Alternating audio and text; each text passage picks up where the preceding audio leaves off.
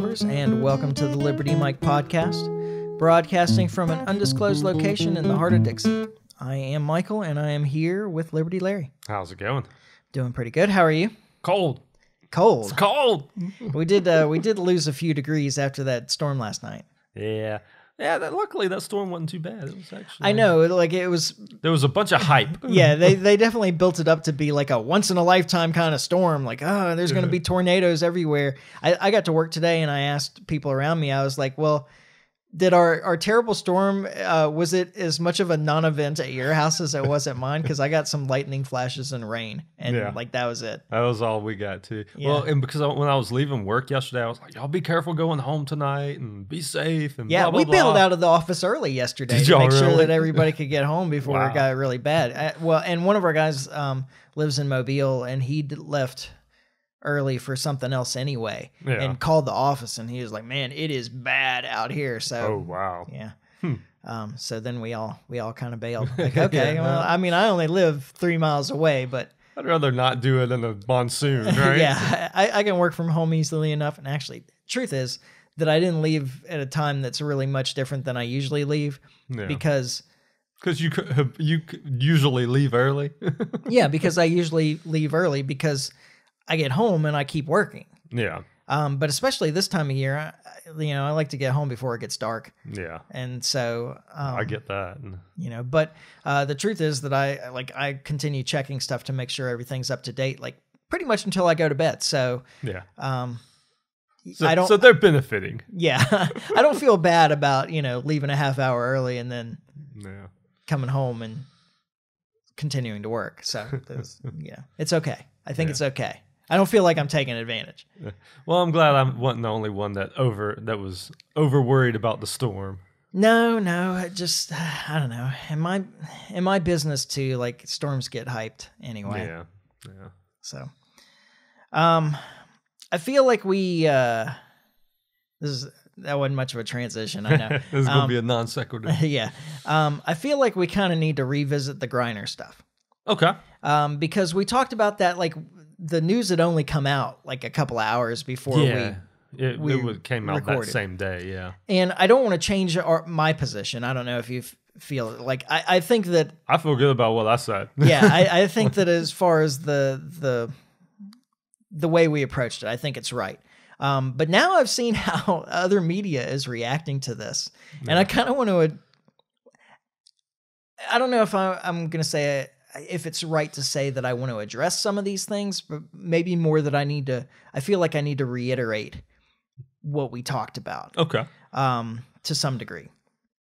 And, explain maybe a little better why we feel the way we do. Because I think we were in the same place for the most part. Why we approve of this. Yeah. Now, one of the things that came out is that I think I want to say it was NBC, but somebody said that that Biden was given a choice between Whelan and Griner, and that he chose Griner. And then the White House denied it, and then the story was taken down. Yeah. And I know that there's a lot of people that think, he was given this choice, and because of the LGBTQ thing or whatever, I don't know, whatever reason they attribute to this, that he chose Griner. Now, there's a couple of things about that. First off, I'm going to say right now that I don't think a choice was given. No, because the initial reports that I heard, because I've heard since the day it was happened, I've heard a lot of some reports like what you're saying, where it was like, well, he just chose the wrong one, and like there was an option. But the coverage the day of was pretty unanimous that like this was the option, take it or leave it. But I have heard some stuff since then that were a little more hazy on that. But I tend to lean more towards, at least the reporting I've seen, that seems to be the case. The reliable sources that I get stuff from seem to indicate that like he didn't have a choice. This was the deal, take it or leave it. Yeah. I think that that's likely. Now, what I will say is that if he was given a choice, yeah, the fact that they chose the civilian over the former military guy, and I think probably an asset, but maybe not. I mean, I think chances are this guy actually is a spy. Oh, talking about the Whelan. Yeah. Okay. But the idea that the U.S. government would choose the civilian over the military guy, to me, is really encouraging. Yeah. Out of character for the U.S. government, I would say. Yeah. And that's why I think that that's evidence that he wasn't given a choice. Because I think if a choice had been given, they would have taken their guy over Griner. I would tend to agree with that. Now, another thing that I have heard is that, well, because we're making a deal, and again, I say I'm glad that we made the deal and that I look forward to future deals. Yeah. Like, let's start trading prisoners one for one in whatever order they choose. I don't care. Yeah. I think that this is a great start. Yeah. But that it encourages hostile countries to imprison Americans so that we'll make agreements with them to get those Americans back.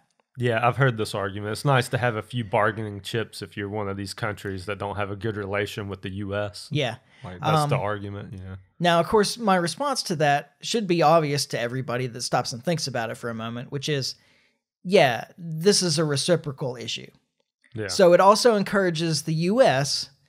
to capture hostile, or citizens from quote-unquote hostile nations. Yeah.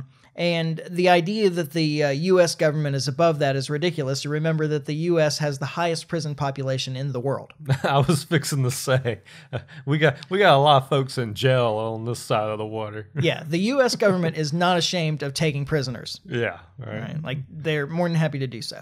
So I think that if it encourages hostile nations to imprison Americans, it doesn't do that any more than it encourages the United States to imprison citizens from hostile nations. Yeah, yeah. So this is a wash as far as I'm concerned. Yeah. I'm actually more concerned about the individual part, which is that I think that it also encourages Americans to ignore laws in nations where they're traveling. Yeah. That this is actually far more of a concern to me. And I would suggest, as an American, don't be that American. Like, have some respect for the laws of the nation where you are. Yeah. But I think that it can encourage or incentivize Americans to ignore laws in other nations where they are, because they think that the U.S. government will just come bail them out if they get in trouble anyway. Yeah. Even if it's in Qatar, where they have some very crazy laws. Yeah. I mean, who knows? But, well, I mean, I'm a big believer in that. I mean, if what is the saying? When in Greek, do as the Greeks do. Or it's when in Rome. When in Rome, do as the Romans. Like, I'm a big believer in that. Like, I may not agree with the laws of some of these other countries, but when you're there, like, you're kind of at their mercy. You're there as a guest, is the way I look at it. Exactly. Have some respect. Yeah, absolutely. Now, finally, I think, just to sum up, why this podcast, at least, is happy about this trade, is that at the end of the day, last Thursday, at the end of the day, two people, at least, were freer than they were at the beginning of the day. Yeah. And that is what this podcast is about. Absolutely. I mean, that is really the goal, is to, freedom in our lifetime, to everybody being freer. And so our position is what it is because at the end of the day, there were two people that were more free than they were when they started the day. And that can't be anything but positive. Yeah. No, I absolutely agree. That's well put. Yeah. So that's all I had on that. I just wanted to address some of the things, like some of the responses and so forth. So yeah, they're, like I say, they're just like you. Like, just even talking to just people out in the world, a lot of people disagree with this decision, particularly down south where we're at, apparently, because like I had to defend that position quite a bit this week. So yeah, me too. And I stand by it. Like, I haven't changed my mind. That's why I was curious to hear what you had to say just now, because I was curious if anybody had swayed you over the week. No, definitely not. I think that it's the moral. Yeah, it's morally correct. Absolutely. No, I'm with you. Now, another thing that I came across over the last week was I was in a retail store, and there was a line of people for checkout, and there was only one person at the checkout. I mean, it's a small store anyway. There's only 2 registers, I think. Yeah. But there was only one person checkout, and there was like 5 people lined up. And so I got into the back of the line, and I'm looking at it, and then I was like, oh, wait, they have a self-checkout option. Yeah. So I went to it. Yeah. And I checked myself out in about 15 seconds and bagged up my stuff and was on my way out. And as I was on my way out, somebody asked the older gentleman in front of me, like even older than me, the older gentleman in front of me, if he needed help with the self-checkout. Yeah. And he said, oh, no, I never use those things. All they do is take people's jobs away. Yeah. Now, I was tempted to give an economics lesson. Yes. But I chose not to. And, you know, and I had everybody like giving me terrible stares at that moment anyway, because I was taking people's jobs away, right? You're now the guy, right? Exactly. You're the villain in this story. And so, but other people in this line are agreeing with him. Yeah, oh yeah, I feel the same way. And I was like, never mind. And so I do have a question about the scenario, just real quick. Yeah. So when was that a second employee that asked if they needed help with the self-checkout? No. It was another customer in the line. Oh, okay. Yeah. I was just curious. Yeah, it was. I mean, I guess the assumption was he was so old that maybe he didn't know how to use the thing. Yeah. But he would like to.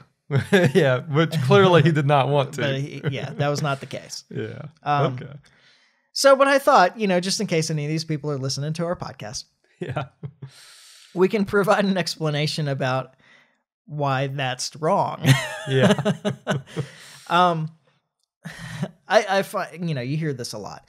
That, you know, advancements in technology that reduce the number of people that it takes to do a job. Yeah, to produce the same amount. Yeah.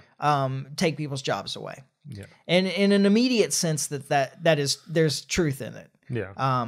Like when you went from the loom to the what do you call the sewing machine? Sewing machine, yeah. There were a lot less people doing that work. Yeah. But what it does is it frees people up. It frees up labor to do more productive things. Yeah. And in the end, it actually increases the productivity of the society as a whole, and therefore increases the wealth generated by that society. So we all get richer in this scenario because you don't need 3 people checking out people at a retail store. You only need one person checking out people at a retail store, and then everybody else can use the self-checkout machine. And you've got 2 extra people now that can do other things to produce goods for our society. Yeah. Where they're needed. Yeah.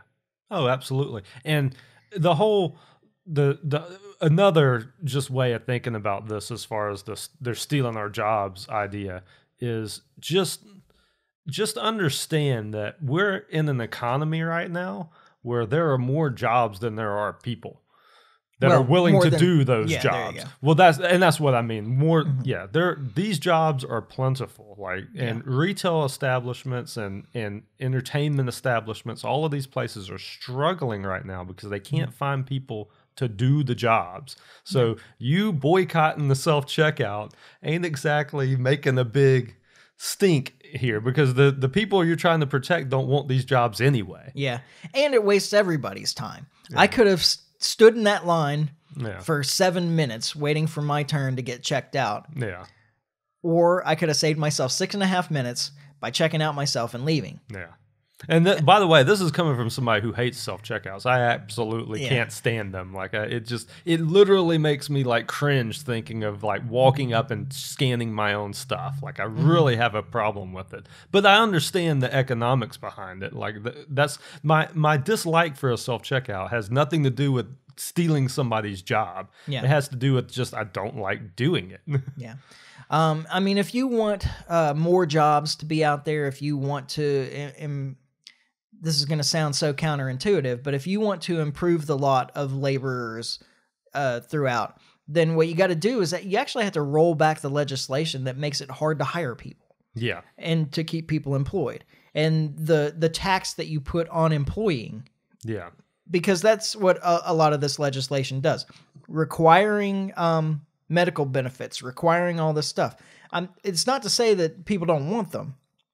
And I understand the desire for this, but these used to be offered as perks to draw people to jobs. Yeah. And you could still get them without a job. Yeah. And in fact, before I was employed and before like healthcare was a part of employment, essentially, yeah, my healthcare was cheaper. Yeah. Everybody's was. So you haven't improved the situation by requiring employers to offer healthcare. What you've done is you've reduced the labor market. Yeah. By all these taxes that you pay on employees, all the various things, all the extra costs that are applied to your employees for an employer, make it less likely that they'll hire people. Yeah. It's essentially a tax on employment. And so the obvious result of if you raise the price of employment, you reduce the amount of employment. Yeah. And so if you really want to improve the lot for workers in America, you want to get rid of all these requirements. And that includes minimum wage. That's a big one.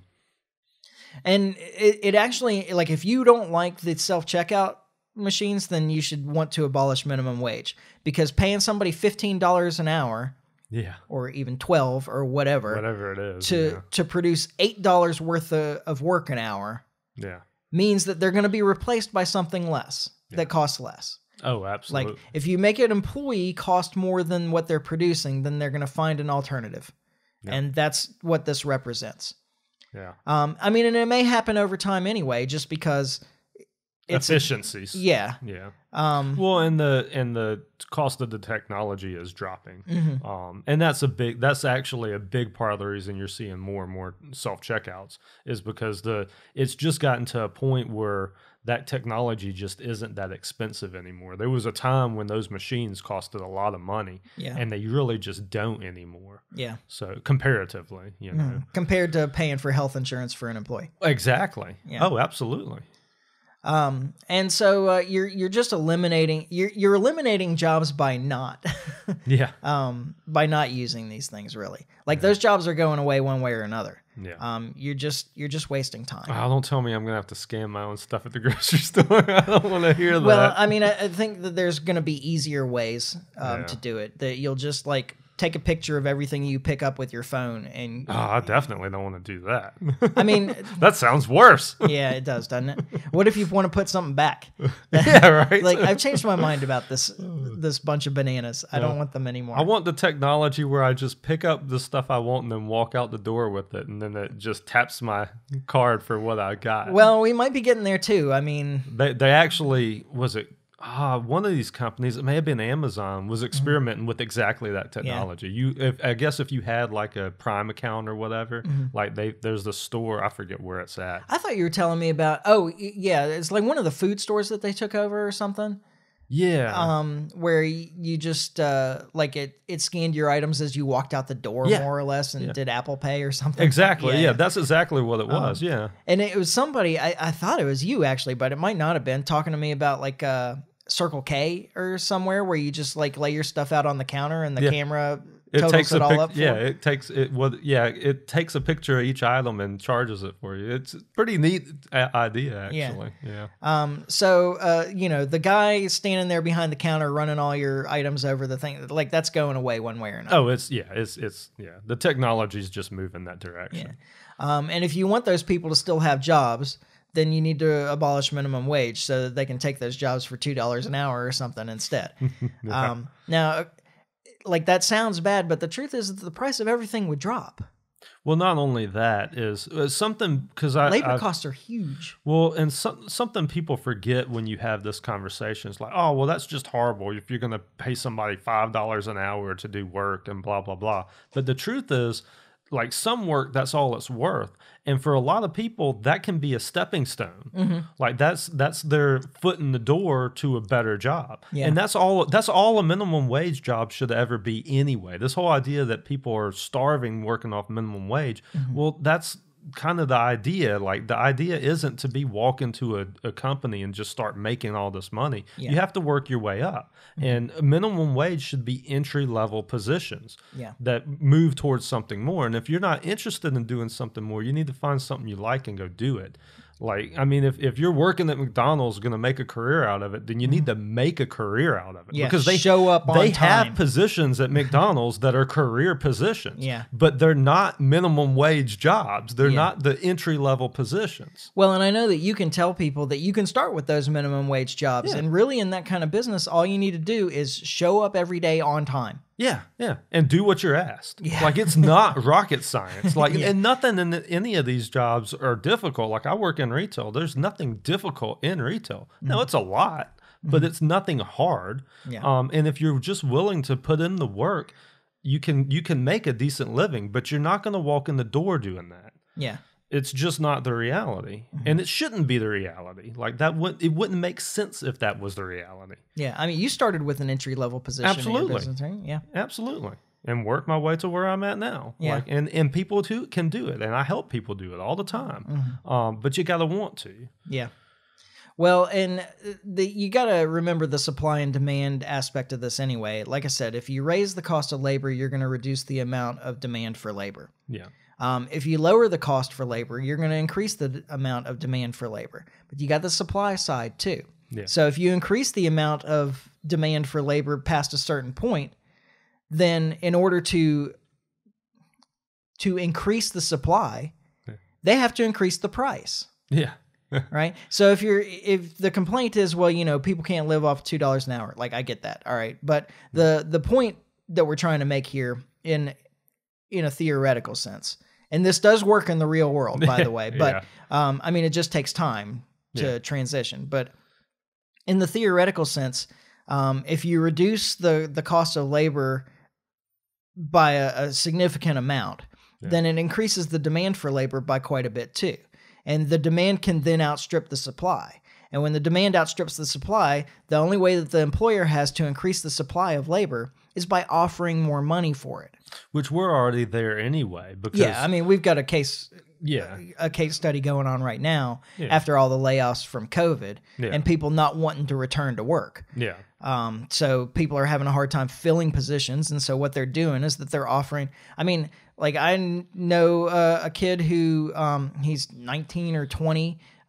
He's got a high school education. He started college, but he dropped out. Yeah. He took an entry level position at a grocery store for like $15, $17 an hour, something like that. Like, this is Sounds a about no right. skill. Yeah.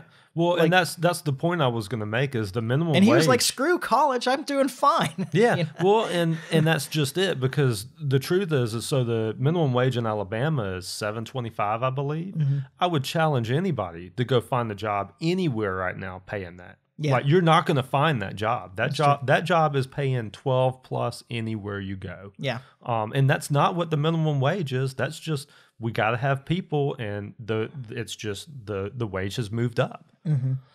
So inflation's has some effect on that too, though. Yeah, but it has some effect on inflation as well. There's like increased labor costs also increase the cost of the good, and that's one of the things that you always end up with in the argument about with a leftist on minimum wage. And you say, look, if you increase the minimum wage by 20% or whatever, because a lot of these things are like roughly that. Yeah. You know, $12 to $15 an hour is a 25% increase in the wage. Yeah. So like, if you increase the price of wages by 20% across the board, then that's all along the supply chain. That's production, transport, the actual end user, etc. All of that stuff, labor goes up 20%. The cost of the good goes up more than 20%. Because you're paying that extra 20% all along the way. The whole for way. every single thing that happens. Exactly. Each step in the process. Yeah.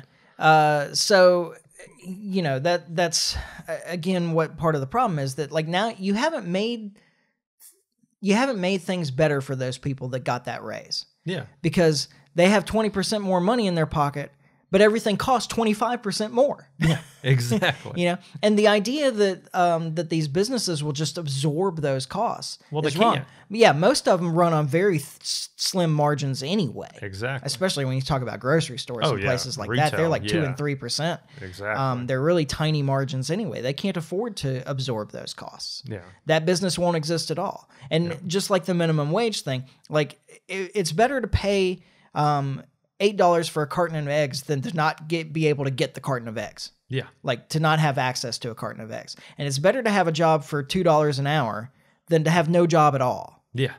Exactly. So, yeah, so machines are good. Like all of these things increase productivity, which increases the wealth for the entire society. Yeah. Like it's just more wealth creation. Absolutely. Now, the problem of it being funneled into elites' pockets and not the average person, that's not a problem of economy. That's a problem of government. Yeah. Absolutely. And we can go into that some other time, but I don't feel like going down that rabbit hole right now. Well, I mean, we've talked about it plenty, but one more thing on the prices going up, though. If you really want to fix prices going up, and particularly like inflation and stuff, a good thing to do would be start lowering taxes. Because just like where you were talking about where and when you raise the labor in each link of the chain, the price increases. The same thing with taxes. Like if you start reducing the taxes, you can alleviate some of that price that you're paying at the grocery store or wherever. Yeah. And a lot of people love the idea of taxing businesses more. Yeah. But actually, it's just a tax on everybody. It's a tax on the consumer. Absolutely. Every tax on business is actually a tax on the consumer. It may sound good to you, but the person who ends up paying it in the end is the person that buys their product. Exactly. They don't just absorb those taxes. They add it to their costs. Yep. Just the cost of doing business. Yep. And, you know, like maybe a way that we can talk about government interference in this is with the Twitter file stuff, which I don't think that we talked about last week. I don't think we did. I honestly don't remember, but I don't think we did. Yeah. It wasn't in our notes on the... Yeah. Yeah. It's not in my notes from last week. Those 4 lines of notes that I had from last week. Yeah. Don't include the Twitter files. No.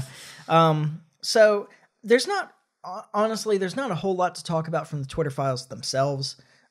It's what we suspected anyway, or, you know, I mean, we were confident that they were, They were getting their marching orders from the government.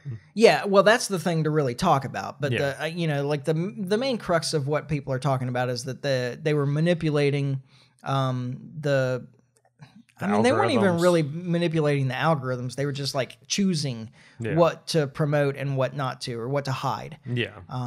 I and mean, there never, especially at least as far as like we were concerned, like there was never really much of a doubt that was going on. Like, right. I mean, you could pretty clearly see that there's something being manipulated here. Yeah. The thing to be concerned about is that it's clear from this information that Matt Taibbi's been releasing, that the Twitter execs were having regular talks with representatives from U.S. intelligence. Yeah.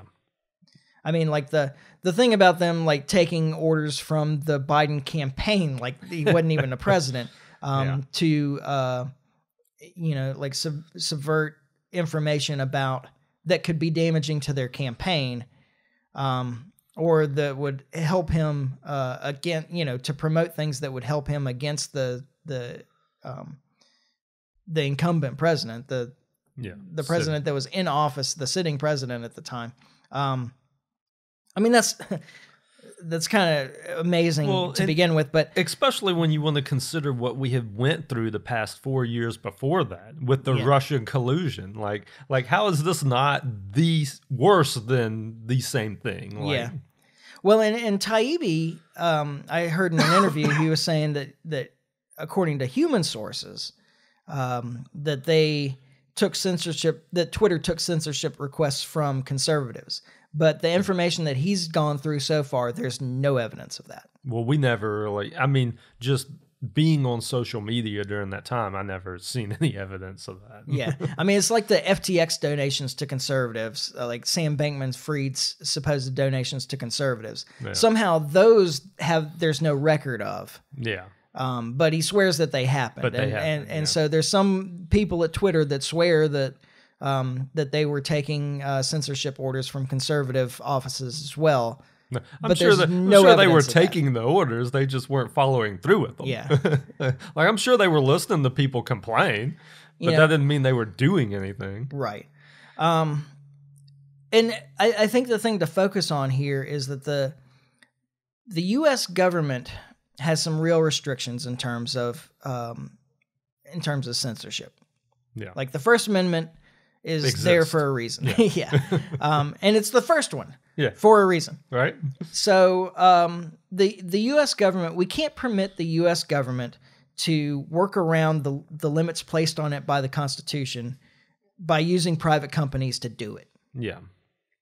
And this, well, we'll come back to that.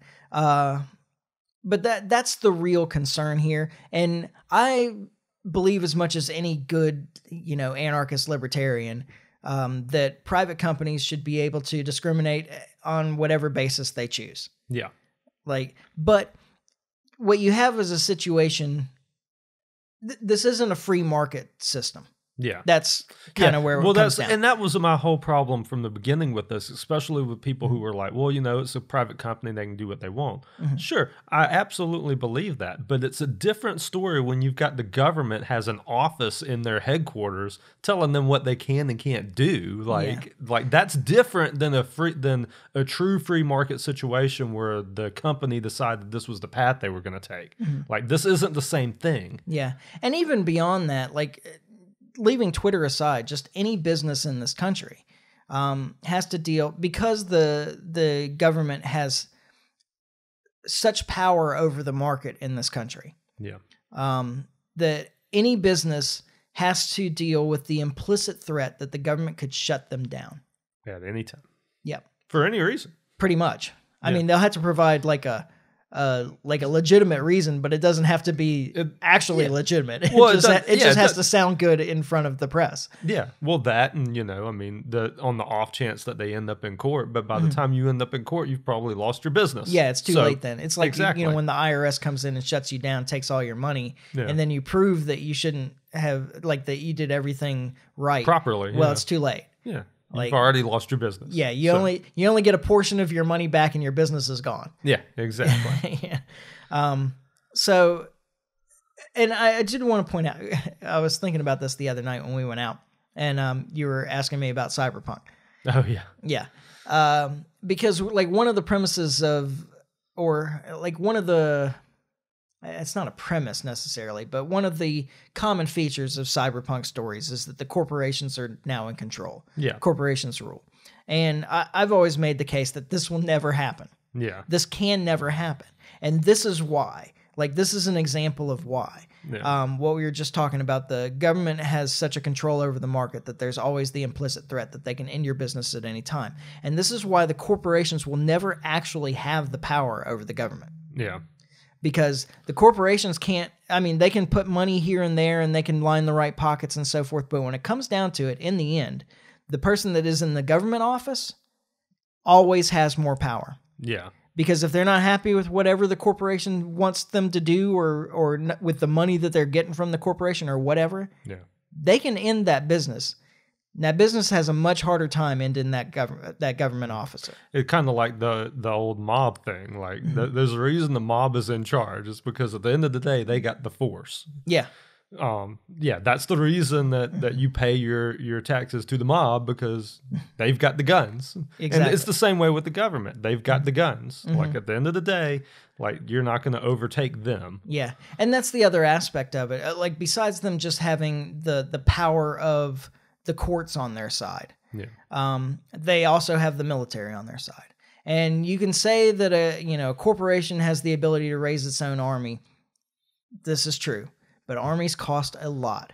Yeah. And the only way that you can really maintain an army is if you can steal what you need to pay them, right, or print it or borrow it, which is have access to unlimited funds. Yeah. The only reason that the government can maintain these wars for as long as they have is because they can print and steal the money that they need. Yep. And these are just two forms of the same thing as far as I'm concerned. Printing money creates inflation. It's the hidden tax. Yeah. But they can force you to give them more money. Yeah. And a corporation always has to be able to incite's not the right word, but to get you to purchase their product. Yeah. In order for them to get money out of you, they have to provide you something that you want and that you're willing to part with money to get. You have to voluntarily give them money. Yeah, your relationships with businesses are voluntary, except when government requires it, like buying insurance or whatever it happens to be, which is the best thing that can ever happen for a corporation. But you still have the problem. I mean, look at the look at the Lehman Brothers issue.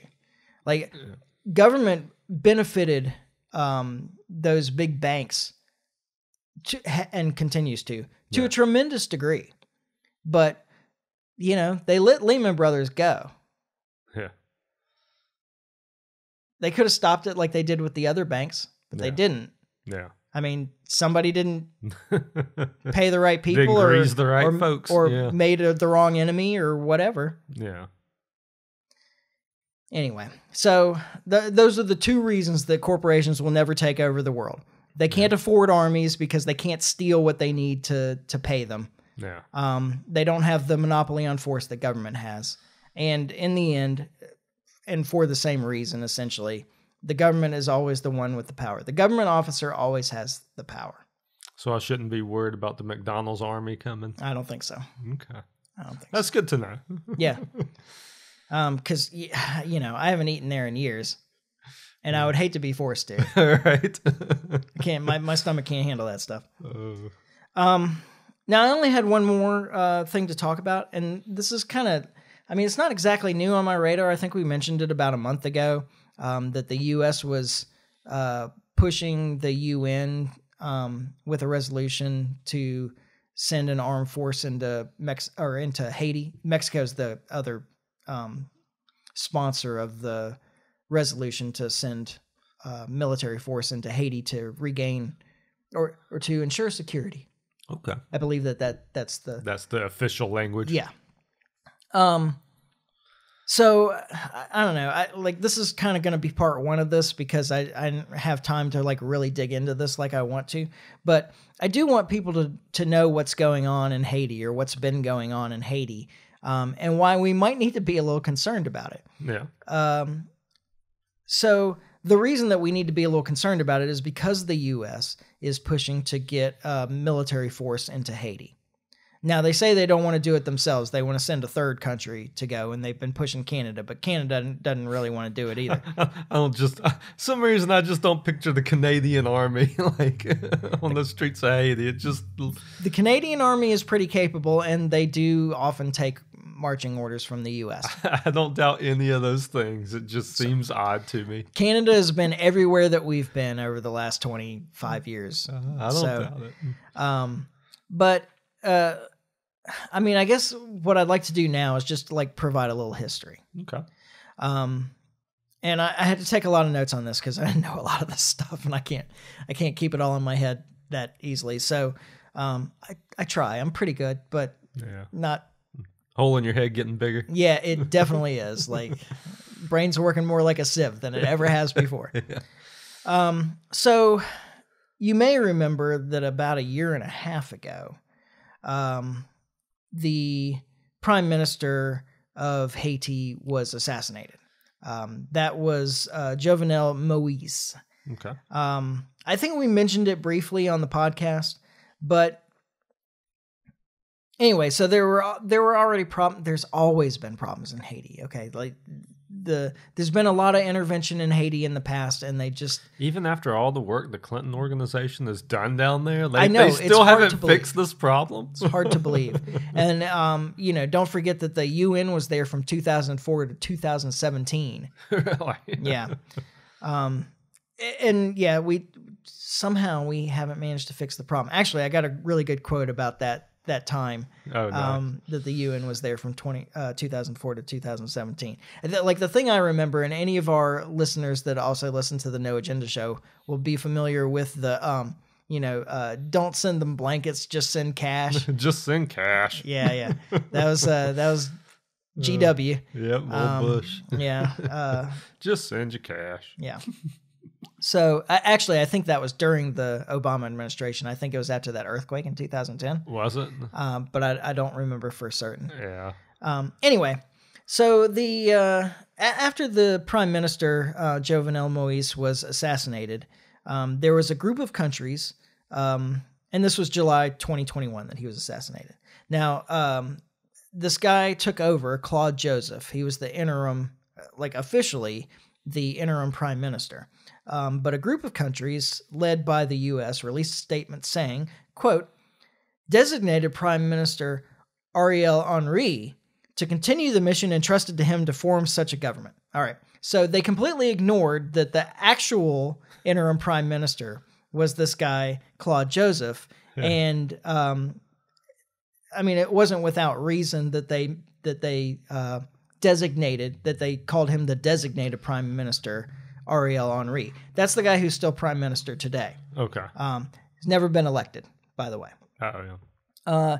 Now, the reason that they use that term is that presumably he was designated. Now, as far as I can tell, there's no record of this. But presumably he was designated not long before Moïse's assassination by Moïse to be the next prime minister. Oh, yeah. But it was never made official. But anyway, the U.S. And a coalition of the usual suspects, Canada, Australia, the European Union, etc. Coalition of the willing. Right. The same like 20% of nations on this earth that dominate politics all over. Yeah. Also supported this guy, Henry. Yeah. Now, I think it would be remiss of me not to point out that this guy Henry later on was linked to the assassination organizer, including calls and visits with visits to his home, to Henry's residence, by this assassination organizer after the assassination. Oh, wow. All right. Like, there's good reason to believe that Henry was part of the plot to kill Moïse. Anyway. Yeah. All right. There's also reason to believe that the U.S. was somehow involved as well. There's some connections there, but I haven't had time to really dig into this, so we'll ignore that part. But we at least have pretty good evidence that the standing prime minister was part of the assassination plot to kill the previous prime minister. All right. Yeah. And he's supported by the U.S. So I think it was roughly September of this year. Henry, this is there was already unrest after the assassination, of course, and all these, and they had not had elections in a while, so a bunch of the Senate's terms had expired and they hadn't been replaced, and the government was kind of crumbling. So things are collapsing. Yeah. Oh yeah. Yeah. So in roughly September of this year, Henry ended fuel subsidies. By the way, at the behest of the IMF, which is also one of those really corrupt supranational organizations that the U.S. more or less controls. And I suspect that the International Monetary Fund offered him some, nice loans if he would end these subsidies and so forth. The people in the streets right now say that he ended the subsidies to punish them. Yeah. Who really? It could be both. I mean, you don't know. A little from column A, a little from column B. Hard to say. But anyway, he ended the subsidies, and it drove prices up by more than double. Really?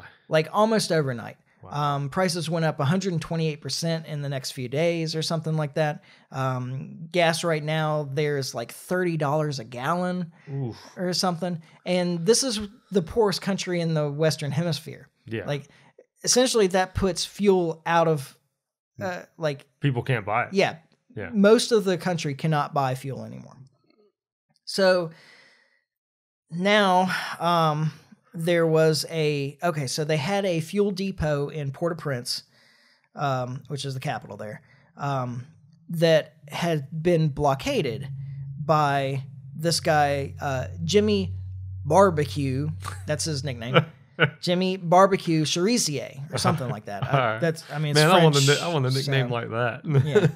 Yeah. Well, and so he was blamed for a massacre that there's no evidence happened at all. Okay. That's not where his barbecue name came from. Yeah. Well, I mean, I think that might be. I'm not sure. Like, I mean, okay. So to be fair, like this guy, you see him, you listen to him, like he's clearly like a warlord type. Okay.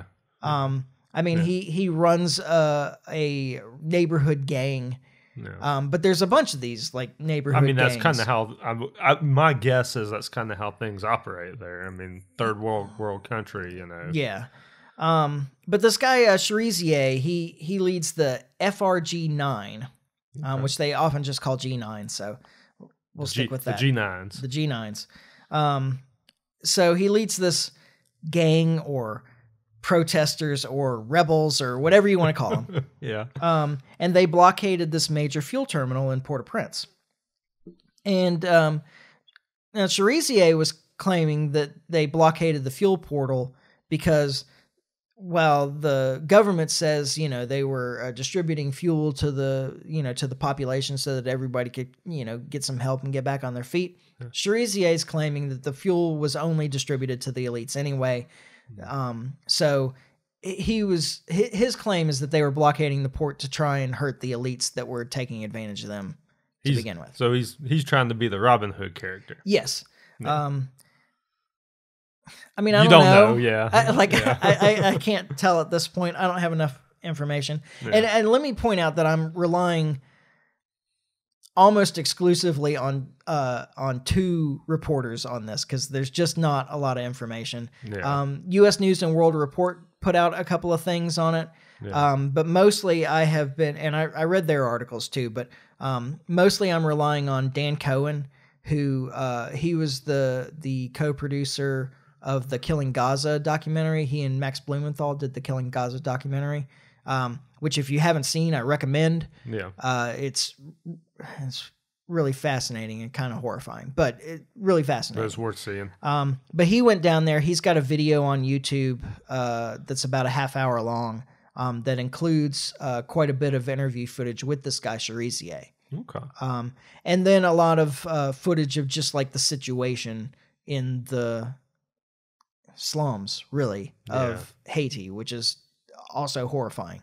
Yeah. I mean, like these people are living in lakes of sewage, and it's just the worst conditions imaginable. And they have this huge cholera issue, which most people are claiming is like the U.S. mainstream media is attributing to this fuel blockade, creating all kinds of problems, including this cholera epidemic. Now, this cholera epidemic has existed since like 2014. It's not new. This is not, I mean, it may have gotten worse since the unrest and the fall of the previous government and so forth, but it's not something that he's the cause of. Yeah. And then they're also claiming that he, because of his fuel blockade, that they're shutting down hospitals. But there's an interview in that Dan Cohen piece with a hospital administrator near them that says that, that they started having fuel issues and having to, like limitations on the amount of fuel that they could use starting in August, which was before even the assassination.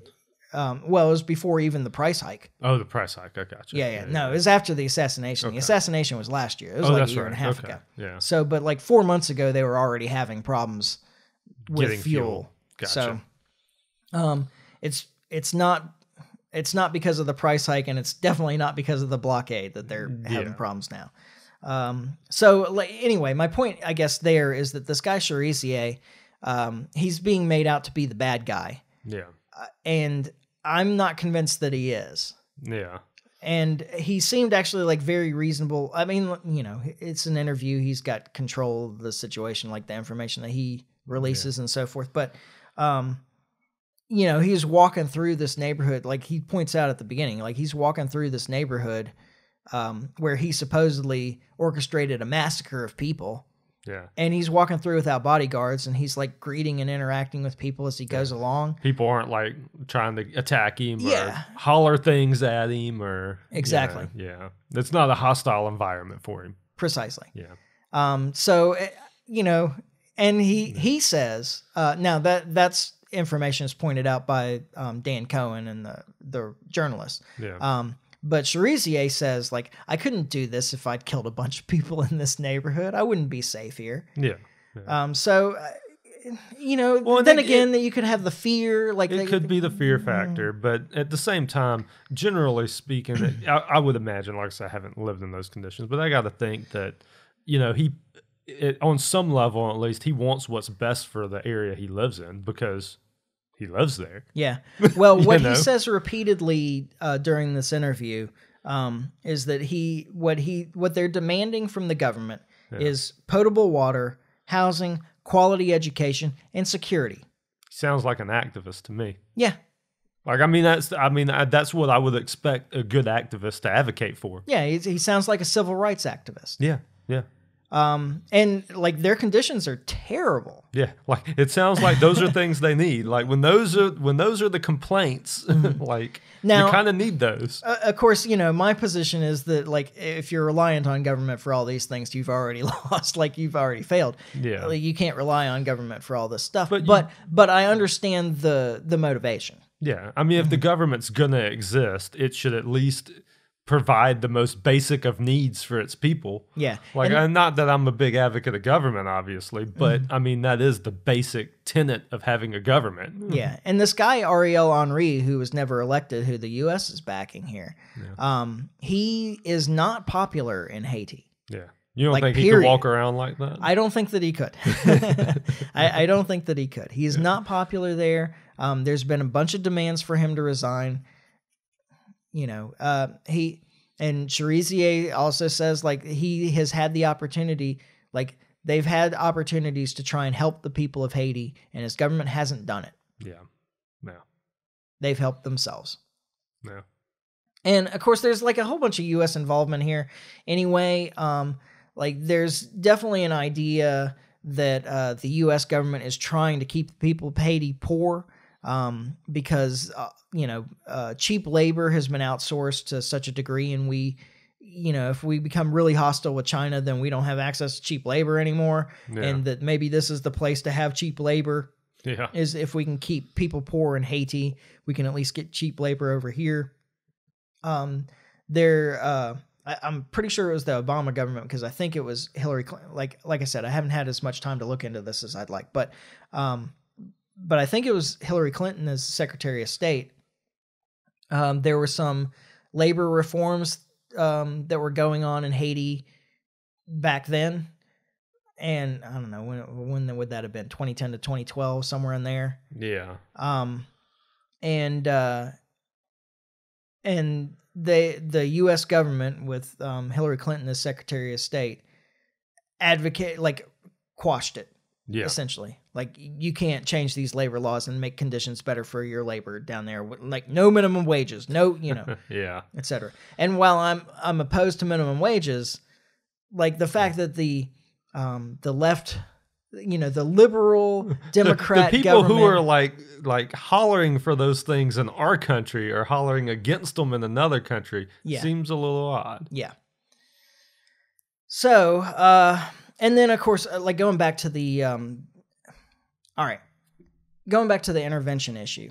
Every time the U.S. has advocated for intervention with some reason, the president was assassinated. It's chaos down there.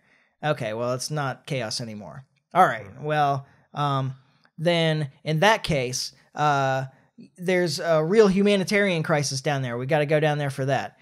Okay, well, that's been not entirely resolved, but we're not approving military intervention for that. Okay, well, now we got to have a military intervention so that we can break this blockade on this fuel port. Okay, well, that's been resolved. Well, I think we still need a military intervention to ensure security. Everything that's happened through this, like the U.S. keeps advocating for a military intervention in this country. Yeah. We don't want it. No. And they really don't want it. Yeah. Like Haiti has had enough of military foreign interventions. Yeah. So I found this quote from Jonathan Katz, who's a journalist, about the UN intervention between 2004 and 2017. And we can kind of end on this because we're pushing close to an hour already. Yeah. But I found this really insightful.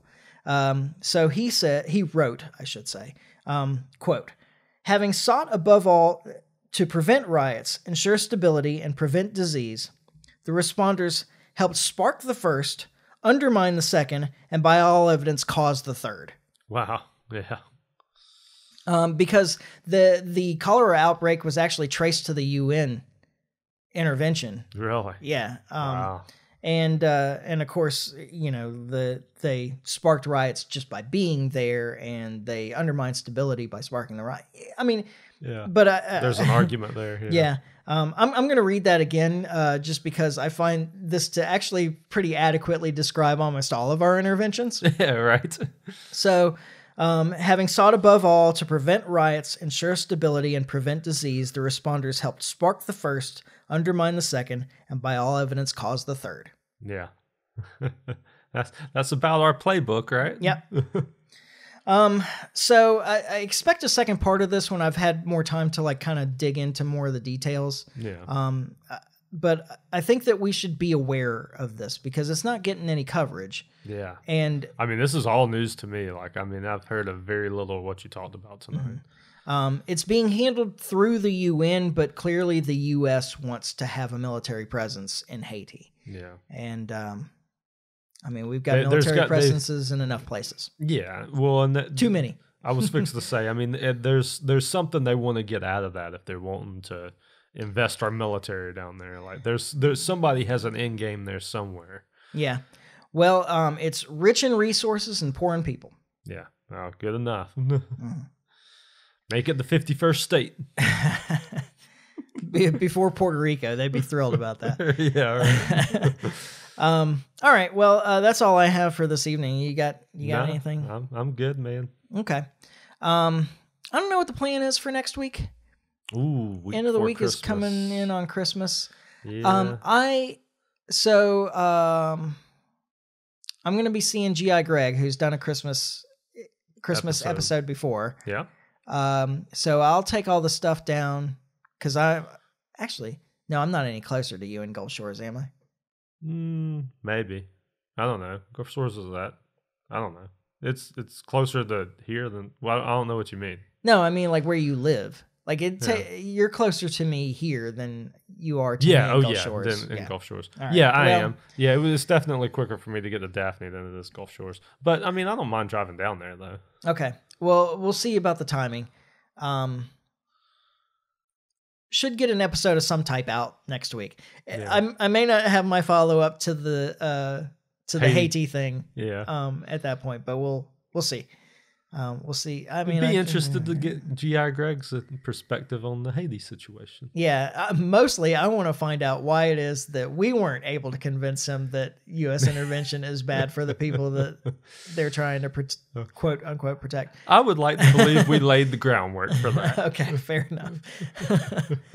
What did we know? I don't know. Anyway, So yeah, we'll be back soon though. We expect to get an episode out next week of one type or another. Yeah. It is Christmas week. It's Christmas week, so it'll definitely be a long week for me. So. Yeah. New Year's is easier. Yeah. I don't really do New Year's anymore. That's a young man's game. I was fixing to say, yeah, I'm an old man now. Old men don't really do New Year's. Man, I remember. So my friends from high school and we used to get together for New Year's every year. Here, actually close to here, down on the bay in Fairhope. Yeah. And I remember as we got older how it changed. Yeah. So, for years, we were up all night partying, watch the sun come up, and then go to bed. And then it was we'd celebrate the new year and we'd be going to bed at 3. Yeah. And then it was like, we were trying to stay up till the new year. Yeah, can't quite even make it to the new year, right? And then it just fell apart altogether. No, I definitely get that. So, I don't know. I've never been, like, New Year's is fine, but that was always kind of amateur night to me. Like, I never was a big fan of, like, going out and partying hard on New Year's. Like, I would always, like, go somewhere and that's where I would be. I didn't want to be on the roads during New Year's just because it's amateur night. People that don't normally party go out and party. Yeah. And, it makes for a dangerous situation. We'll get G.I. Greg's perspective on that since that's his anniversary. It is his anniversary. That is a very good person to ask. That's funny. All right. Well, we'll wrap it up there then. So, we expect to get an episode out next week. If not, then definitely the week after. But we'll do our best to get something out next week. And, in the meantime, you can follow us on Facebook, subscribe on iTunes, YouTube, and or Podbean. Like and share and tell your friends and comment and leave reviews and all of those other things that help us out. The main one, I think, what I like to try and promote to people is just tell your friends. Yeah, word of mouth. Yeah, man. This is the way to go. You like this podcast, you know somebody that you think would like it as well, or maybe would benefit from it. Maybe you want them to like it. Yeah. Tell them about it. We're here for it. Yep. I would like to say that I'm willing to bet that Greg's reason for having his wedding on New Year's is taxes. Oh, yeah. You're probably right. I'm just saying, it always comes back to that one. Yeah. So I had a economics professor, but he was also a history professor. But his response was obvious. He was like, if you want to know about history, follow the money. Follow the money. Yeah. Yep. It'll tell the story clearer than anything you'll find. Yeah. So we'll be back next time when we finally get this right. And in the meantime, try to stay free. Life short, live free. Ciao. Later.